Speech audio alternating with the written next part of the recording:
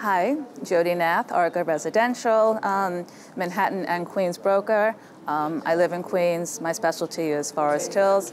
I work for a managing agent, Argo Real Estate LLC, who says that the managing agent is like the IRS. You give them exactly everything they want as far as the board package. The board package, once you have a signed contract, as far as co-ops and condos, even condos as well, your work begins. Your board package must be perfect. If they ask for 2 months bank statements, all pages, even if it's blank, you supply the blank page as well. Tax returns, all pages W-2. Reference letters must be signed if they want the tax return signed. All these elements to your board package must be in order, indexed, absolutely perfect. Everything that's required to the board package should be provided to the managing agent because they're going to look at that board package.